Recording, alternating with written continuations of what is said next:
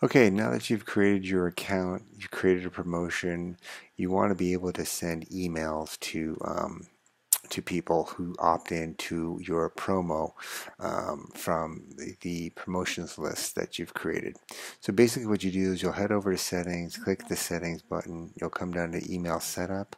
Once you click that, you'll see three things that you need to fill in here: SMTP server URL, username, and SMTP password.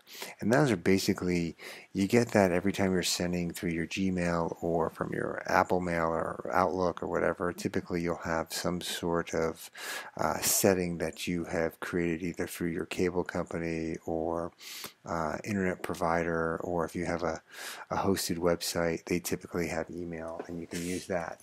If you don't have any of those, you can use a Sendgrid, which is a free to get up to 12,000 emails a month, which is plenty. And once you create your free account, you just sign in here, try it for free. Just go to the bottom here, and it says, oops, if it doesn't do this pausing stuff here. And then basically here you can do your free 12,000, put your username, password, email address, all that stuff, create your account, and you're done. Once you do that, then you'll come back to the platform here and you'll take the SMT server URL. So either use your own, or you basically can go here and use the Sendgrid smtp.net.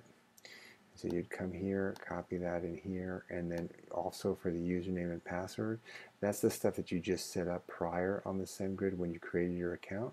So you would put, that here, and then the password, whatever that is. And mostly it's all ports work off port 25, but if it's something different, then you just change that. Hit the save button, and once you do that, now your system's ready to send out promotional emails and autoresponders to anybody who opts in for one of your promos. And that's how you set up email.